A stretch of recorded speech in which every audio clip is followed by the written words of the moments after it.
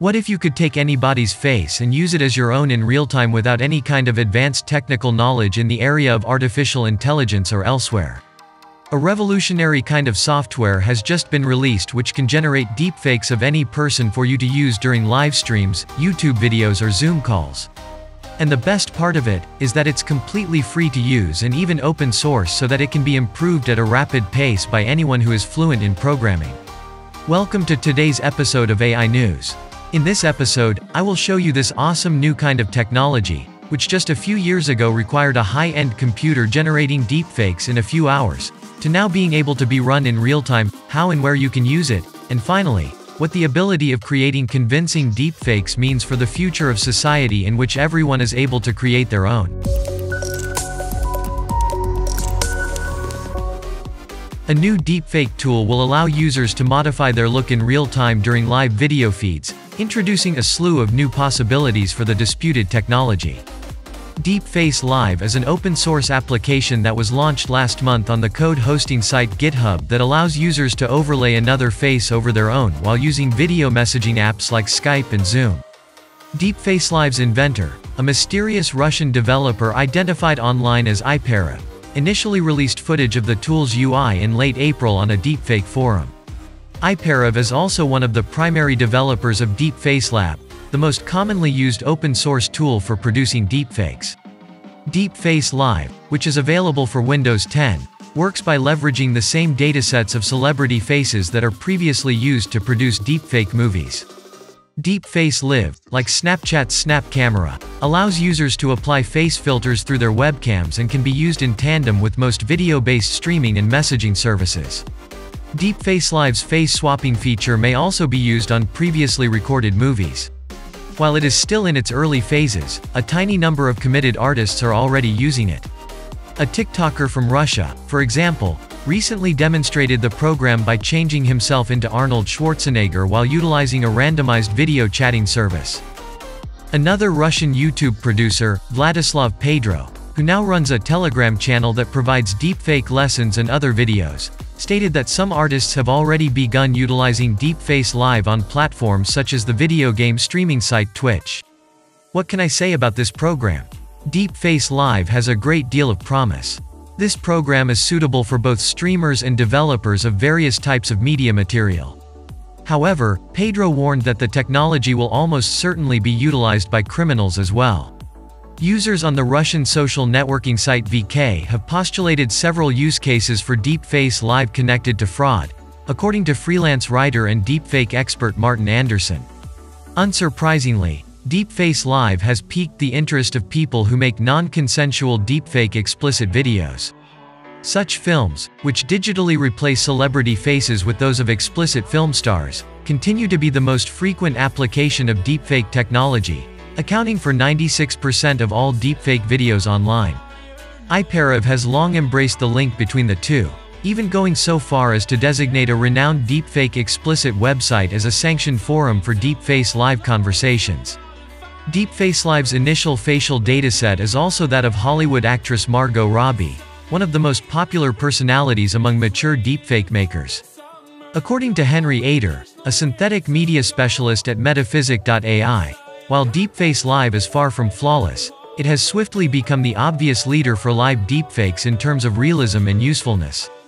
But, like many ethical deepfake developers, Ader is concerned that DeepFaceLab may be used by criminals. Users on deepfake forums have even pondered the idea of using the technology to turn webcam-based workers into their client's favorite celebrity. Many people may perceive DeepFaceLab as a fun tool for Twitch live streaming or crazy TikTok videos, but my research on deepfakes has constantly revealed that many others will want to exploit it. This might include adult streamers impersonating celebrities' faces without their permission, as well as biometric spoofing, such as tricking facial recognition and liveness detection algorithms. Ader goes on to say that, while efforts to strangle technology's creative potential should be resisted, major issues remain about how society will be influenced as increasingly complex and simple-to-use tools become available. Fake videos of House Speaker Nancy Pelosi, Facebook CEO Mark Zuckerberg, and Game of Thrones figure Jon Snow went viral in 2019 and elicited comments from some of the world's most prominent individuals. The technique of manipulation, as well as deepfaking as a pastime, seems to be promoted by explicit videos, in which members of specific online groups would replace famous faces with those seen in explicit videos. Following prior warnings in 2017 about the first deepfake movement, the nightmare scenario has now become a reality, with some of the world's most powerful individuals and their audiences becoming targets of deepfakers. This is how deepfakes became ubiquitous, as well as a look at what's really at risk when it comes to the rise of fake video. Deepfakes, as they are now known, first came to light in December 2017, when Vice's Samantha Cole wrote a story for Motherboard about AI-manipulated erotica that purported to include Wonder Woman actress Gal Gadot. Deepfakes, a prolific Reddit user who uploaded a series of fake explicit celebrity films and was the topic of the Vice article, gave the videos their distinctive name. The videos were noteworthy because they were the first time a single individual was able to simply and rapidly make high-quality, convincing false videos. They utilized open-source machine learning technologies like TensorFlow, which Google makes freely available to academics, graduate students, and anybody with an interest in machine learning, according to Cole, who talked to Deepfakes. Deepfakes may also differ in quality from past attempts to superimpose faces onto other bodies. An excellent deepfake has been specially built for its context by AI that has been trained on hours of film, with smooth mouth and head motions and suitable coloring. Simply superimposing a head onto a body and manually animating it might result in dead context mismatches. The films aroused debate regarding the technology's possible future applications and its ethics. The problem of permission was immediately at hand. More concerning was the possibility of blackmail and the use of technology against people in power. A team of academics at the University of Washington made waves in 2017 months before explicit deepfakes appeared when they published a video of a computer-generated Barack Obama speaking from old audio or video recordings. The hazards of disinformation disseminated were obvious at the time, but they appeared far away given that the films were created by academic experts. FakeApp, a desktop program for deepfake generation, became available for download in January 2018, shortly after the explicit deepfakes appeared. The program was created by a Reddit user named Deepfake App and utilized Google's TensorFlow framework, the same technology used by Reddit user Deepfakes. The freely accessible technology aided the growth of the dedicated Deepfakes subreddit that sprang up in the aftermath of the initial Deepfakes Vice article.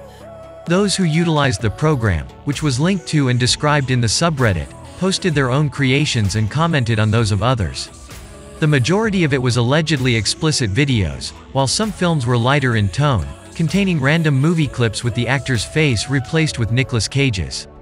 In late January 2018, Vice published a follow-up story citing examples of deepfakes created using the faces of people they supposedly knew from high school or other locations, as well as possible revenge videos. Because the films were mashups rather than genuine recordings of real persons, the explicit videos appeared to be in a murky area under revenge videos regulations. The detected postings were discovered on Reddit and the Discord chat app. Following the disclosure, many networks, including Twitter, Discord, Gafeecat, expressly prohibited deepfakes and related communities. Gafeecat, in instance, claimed that it will be employing AI detection technologies to proactively regulate deepfakes. Experts believe that technologies designed particularly to identify deepfakes are flawed. Suwei Liu of the State University of New York at Albany told MIT Tech Review that DARPA-funded technology created by his team may detect deepfakes by detecting the lack of blinks on the eyes in deepfake movies, because blinking faces aren't always included in training datasets. Liu said that if images of blinking figures were eventually included in AI training, the system would be rendered worthless. Other teams based on DARPA's project are attempting to identify deepfakes using similar indicators, such as head movements, but each time the inner workings of detection technologies are exposed, forgers gain another step toward avoiding detection. While the technology poses a threat on several fronts, it may also be utilized legally for satire, humor, art, and commentary. As platforms deal with problems of consent, free expression, and limiting the spread of disinformation, the conundrum is bound to grow. So what is your opinion on the barrier of entry being lowered this dramatically in such a controversial field? Should deepfakes be accessible to everyone even if that would mean that the amount of crimes would increase, or should it only be accessible to people with large amount of money? What do you think of possible regulations from governments?